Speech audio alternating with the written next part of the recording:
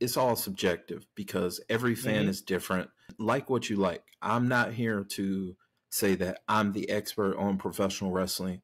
Same for yourself. All that I'm saying is for me and what I've seen and what I've enjoyed is a well-balanced product that includes great wrestling, great character work, storytelling, emotion and drama, maybe a little comedy, but all of that combined is a beautiful product, something that motivates me to watch every week.